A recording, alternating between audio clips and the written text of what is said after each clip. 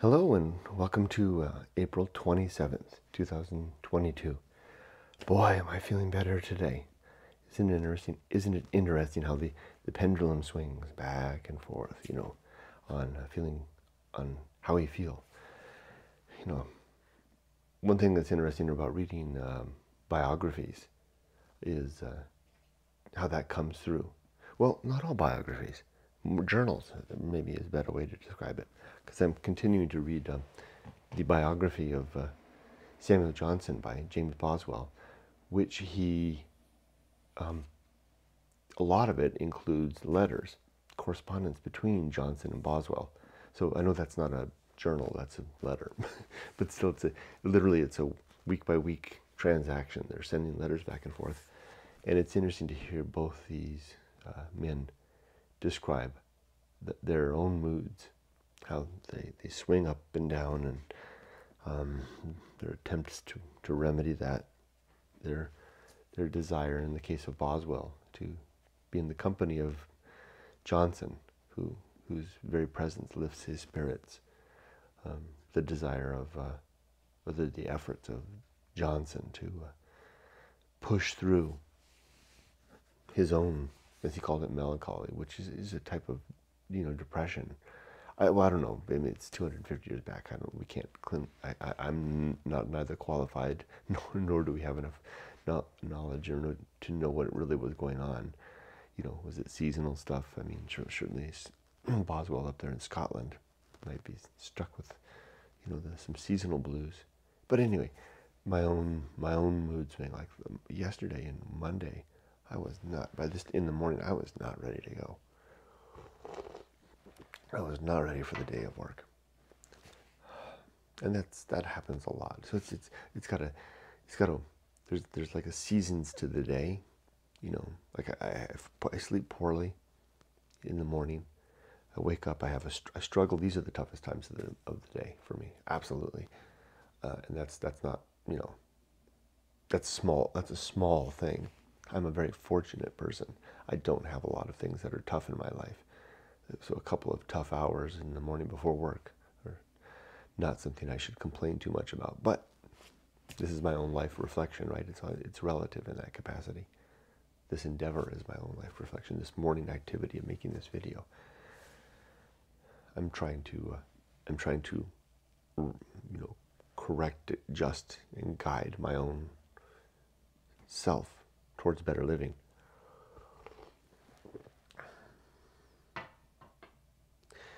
So anyway, that was interesting, and I do feel better today. Well, I can trace a little bit back. Like I knew yesterday that part of the reason I didn't feel good was that I didn't get enough sleep the night before. I went to bed late. So this last night, I was sure I was in bed at 9 o'clock and my lights out shortly thereafter. I mean, I lay down on the pillow and I'm just gone. I did wake up this morning, probably sometime within an hour. See? Before dawn. I couldn't really gauge it because there's clouds and I couldn't see where Venus was, because Venus is usually my guide. Wherever Venus is above the horizon, I know how close it is to my alarm going off. Also, I had a kick butt day at work yesterday. I mean, just that can't last. Really good day. Knocked off so many things. Was able to tackle a really challenging issue. Helped tackle that. I didn't solve it myself, but I facilitated the solving. I did a critical piece in getting. I got the doctor to the patient, so to speak. And the doctor made the diagnosis, and now they can be made well. And then, otherwise, it was a very nice day. Nice walk with the dogs and together with my wife and at lunch. Nice evening with the family. Yumiko made another rock star dinner. Wow, that was really good last night. She really knows how to top the evening.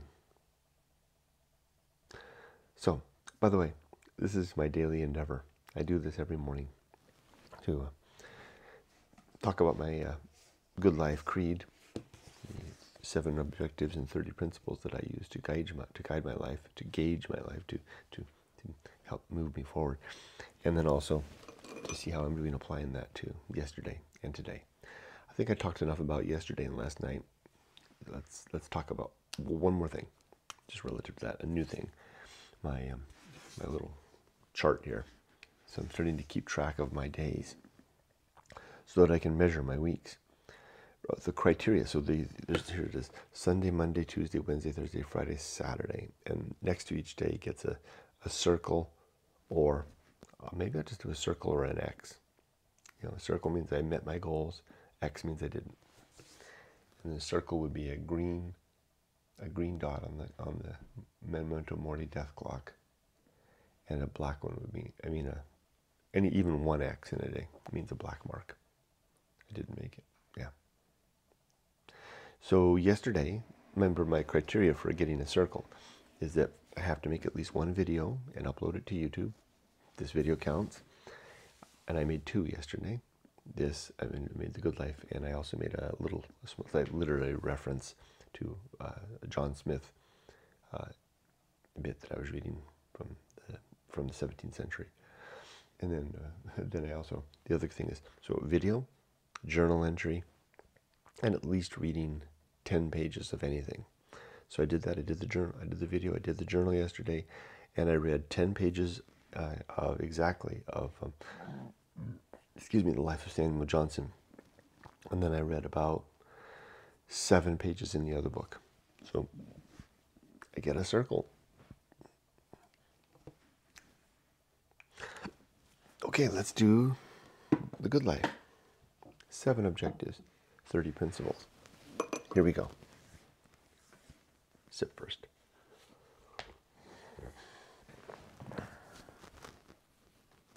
The first objective is to be always ready to die, to have all of my life in a state of readiness for my passing, sudden, or not even if it's sudden, so even if it's slow. If I find out that I have cancer and I have to immediately go in for chemotherapy, I'm not going to be in a state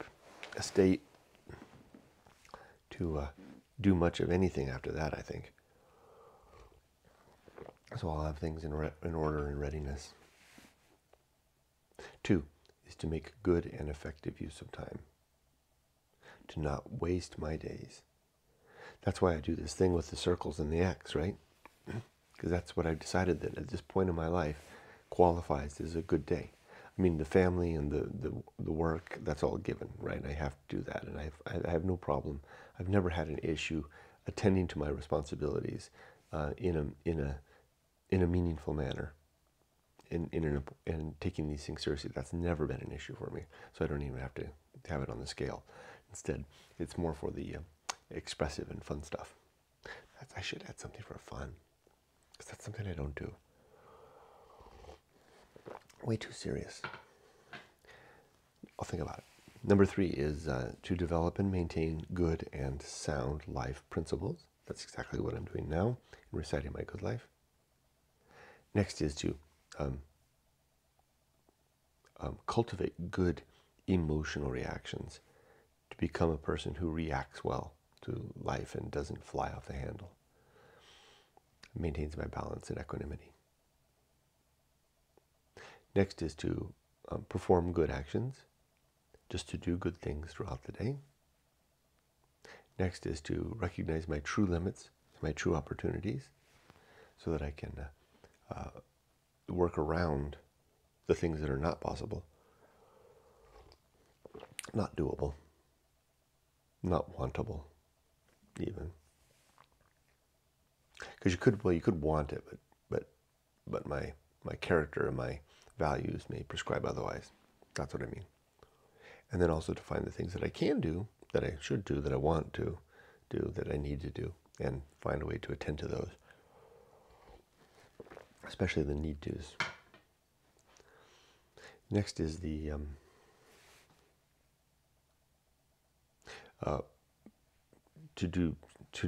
performance of good actions, just to do good things throughout the day. Good things, where good things are defined as activities that help to contribute to my purpose, which is, in summary, the pursuit of the well-being of thinking creatures. That flowed out quite nicely. I never said it without that. I kind of connected an objective and a principle together and made a nice little bridge with a keystone that could last for the ages. The words come easier when I'm arrested. I really struggle. There you go.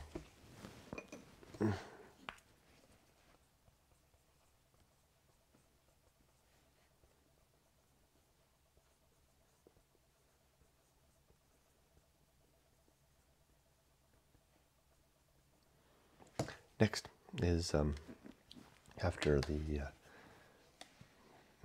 performance of good actions. Oh, I already talked about it, the recognition of true limits and true opportunity. The last objective is to just do one thing at a time and to do that thing slowly. To never multitask, to never rush unless I'm being chased by a hippopotamus.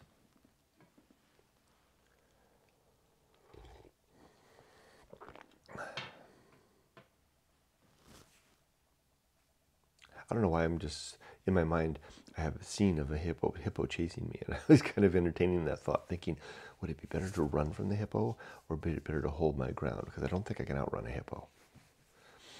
But maybe I can. I don't think holding my ground is going to do any good. I don't think I'm going to stand down a hippo. Well, I'm certainly not going to beat it in a fight. In that case, I better run like hell.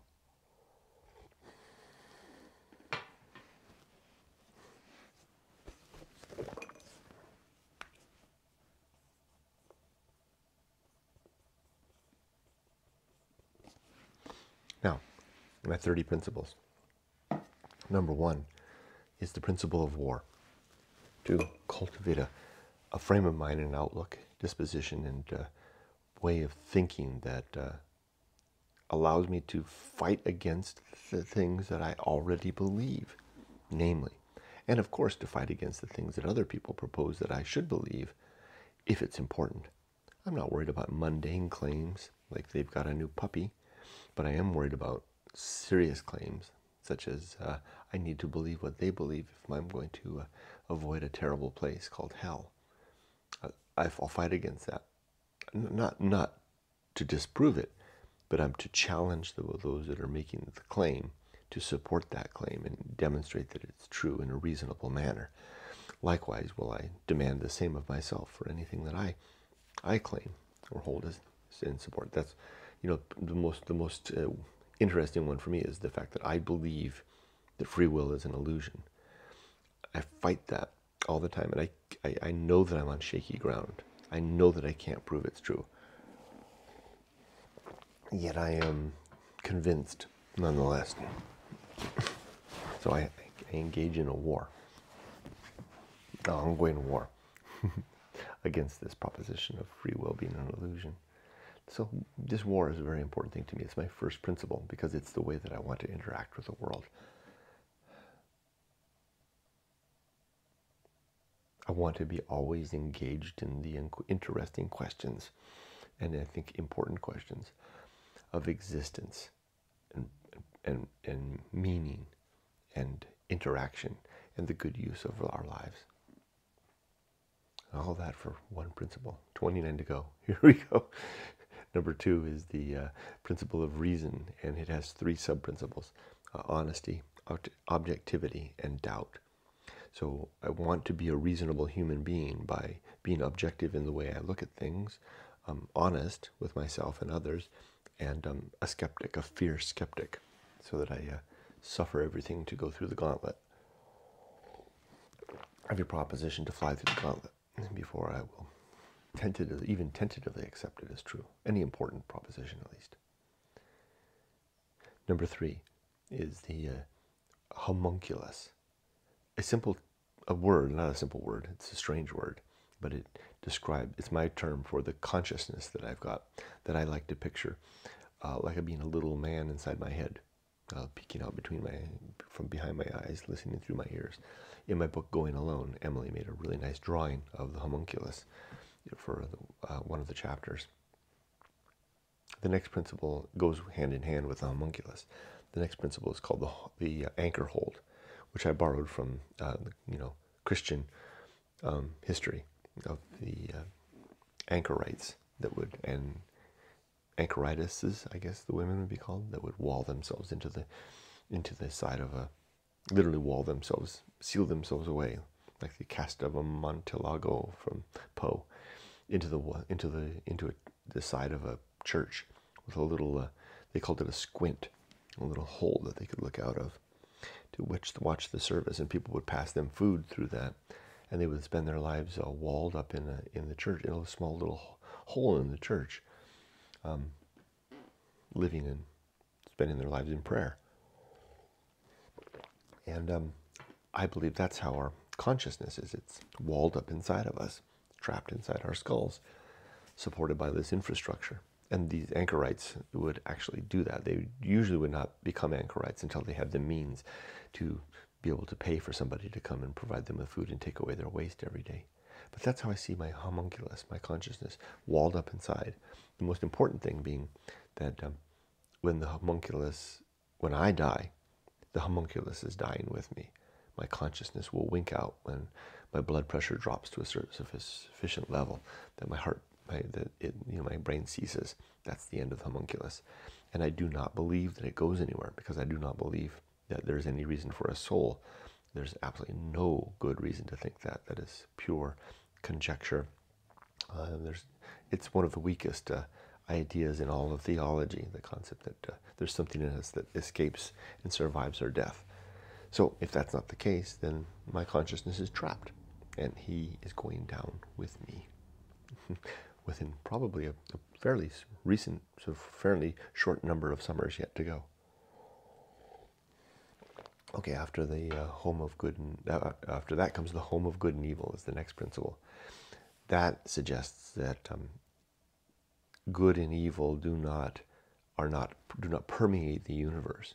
There is no good, where the sun is rising on Pluto, and there is no evil at the event horizon of a dark hole, or anything like right or wrong permeating the empty space between the stars. These are ideas that human beings develop and maintain. These are opinions that we have that are most firm. Excuse me. I did take my allergy medicine, so that should help. These ideas are most firm, though, when they're grounded in anything that's objective. So, for example, we can objectively observe and state that it is not good to jump off of a building more than maybe one or at most 2 flights up. You'll probably hurt or break your legs if you go any higher, or die. Those are, in terms of, that's not good and evil, that's right, that's bad, and that's good and bad. That's not right and, yeah, it's good and bad, right? It's a bad thing to do if you want to preserve your health, to jump off a high height. Can be objectively demonstrated as so. It doesn't mean that there's any rule chiseled in any tablet anywhere that's saying, thou shalt not jump off a height greater than 1 story. It's just an observation of the way the universe works. It's descriptive, not prescriptive. Okay, next is the principle of purpose. There are 3 purpose in my life. These are, number 1, to work together with my wife to raise our daughter to adulthood, get her out into the world on her own, safely and well equipped to handle life, and then to get the hell out of the way. And to be there to help and support. So raising children is probably the only purpose that I would say is objectively something that we are here for.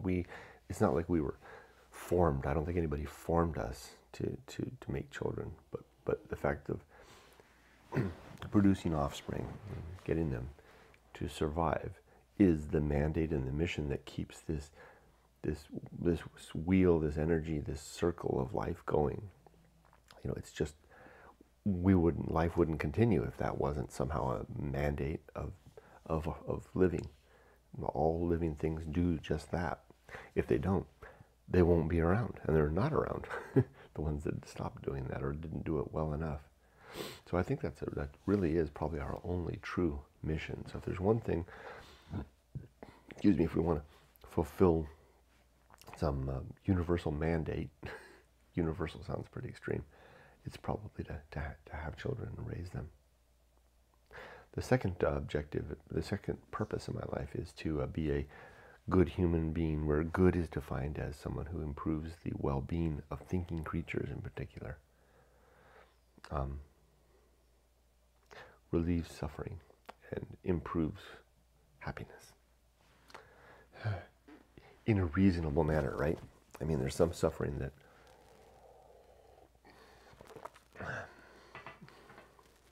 it may not be, we may not want it, but it may not be, there may be no reasonable way to stop it. Some things are outside of the scope of our ability to control. Next is the principle of nature. No, atomic principle. Everything is made of bits and pieces, atoms. And it's good to remember that, because I'm also just a bag of atoms, and will soon fall to pieces after my consciousness winks out after death. My biology stops functioning.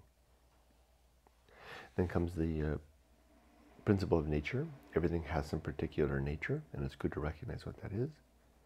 And then the pirate ride. I mentioned before that I do not believe that free will is real. I don't think we have free will.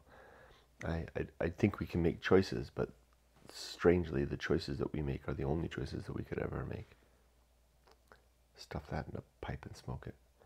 It's a tough one. Can't prove it. I suspect it's true. Next is maturity and the sub-principles of wisdom and fortitude. We are mature when we remember our successes and failures and have the strength and resolve to do better. Now comes the social principle. We are social animals. We need each other. And it's best to do things that, most of the time, at least, are cooperative and community and focused.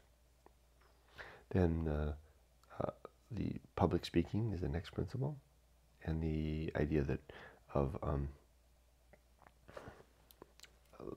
being very careful in our communications, both written and spoken, very deliberate in the words and the phrases that we use and how we compose our sentences and paragraphs, to speak little if we can get by with little, and to never, ever, ever gossip.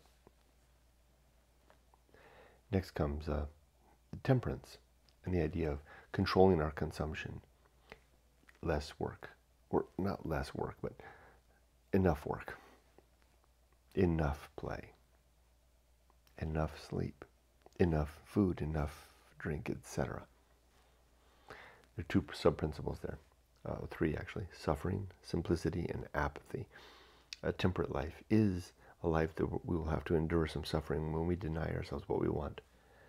It is also a simple life by definition, because we're having less. And it's a life that involves apathy, where we recognize what is outside of our control and let that pass.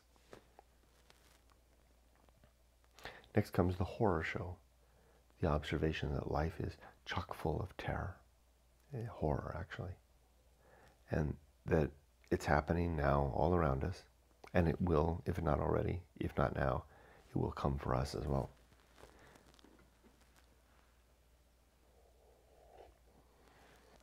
The next principle is that which must be borne. And what we have to carry is the fact of the horror show and the fact of the responsibilities that we've assumed, especially those responsibilities that relate to the commitments we've made to our families. Just have to bear them. Eventually, maybe we'll be lucky enough to find some escape valve, some chance to retire away.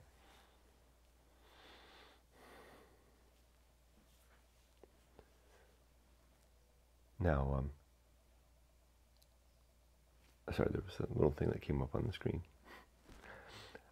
One thing at a time, Kurt. No multitasking.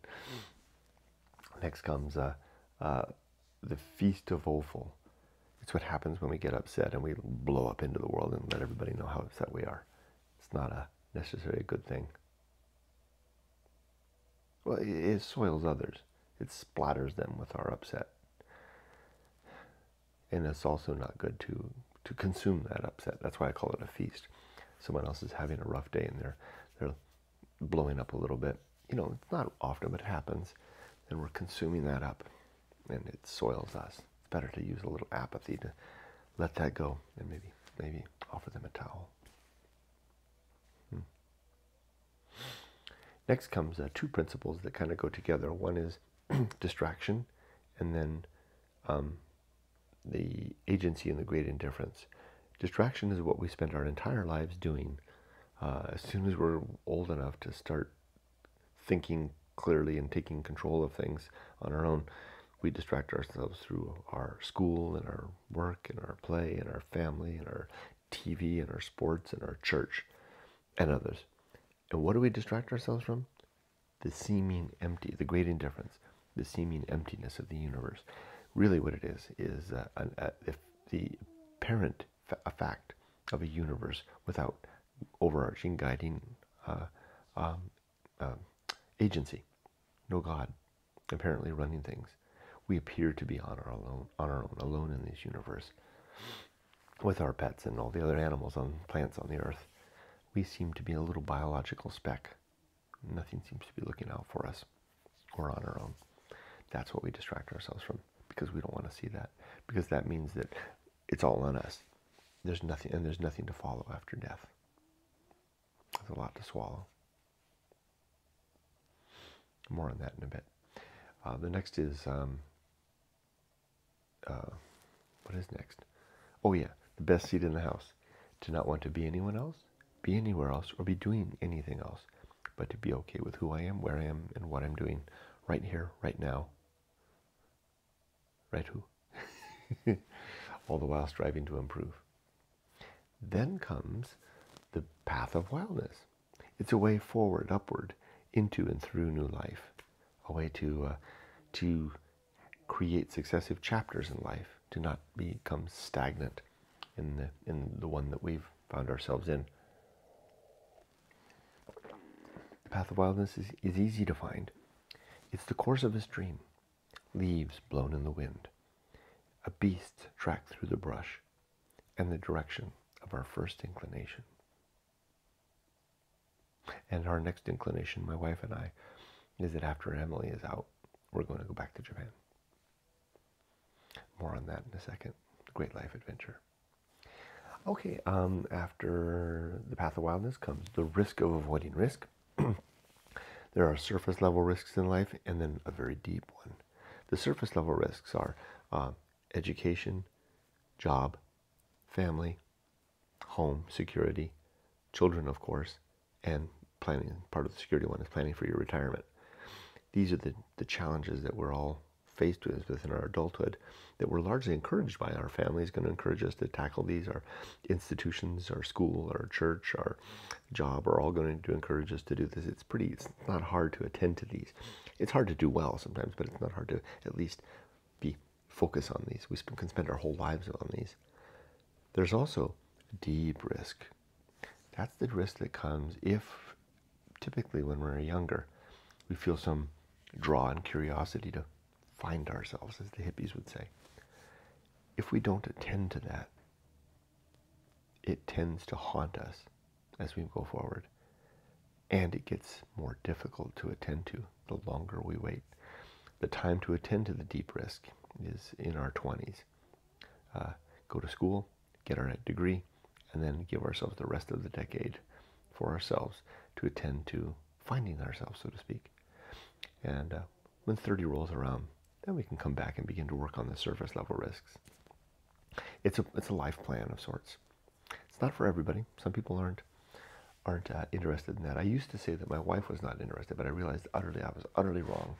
She came to America because she wanted to attend to that deep level risk, and that's how we met each other, and we've been together ever since. And it was really just this weekend she and I were talking, and she corrected me and pointed out that 22 was the age when she realized that she was drawn to that deep risk and needed to attend to it, and did. We have so much in common. I didn't think we had that in common. I don't know how I went 35 years together without realizing that. I'm such a silly man.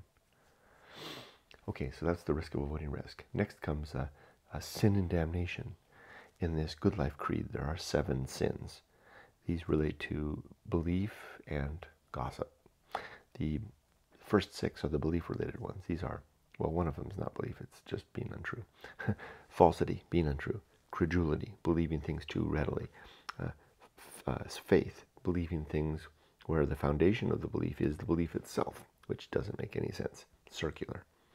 The next is superstition, believing things that are categorically nonsense. Dogma, believing things because of the weight and inertia of the tradition, and being impressed by, big canonical text, for example, and stained glass and all that kind of stuff. Then comes authority, believing something because of the charisma or the force or the support of some figure that's saying so. And then the last could be is gossip, talking about others in such a way that we would be embarrassed if they overheard us, heard what we were saying. If we're doing that, then we're gossiping. I almost gossiped yesterday. I caught myself. I was going to text something, and I knew that I was on the wrong path when I was someone at work, and I was going to switch from the work text because it was personal related. I was going to switch to the phone so I could text them on that, and I realized, oh my gosh, Kurt, you're doing that because you want to make sure nobody hears what you're about to say. You're about to gossip, because I was going to talk about somebody. You're about to gossip. Delete, delete, delete. Put the phone down, back to work. Because it's a sin. And the consequence of these things is damnation in the here and now, because I don't think there's any afterlife.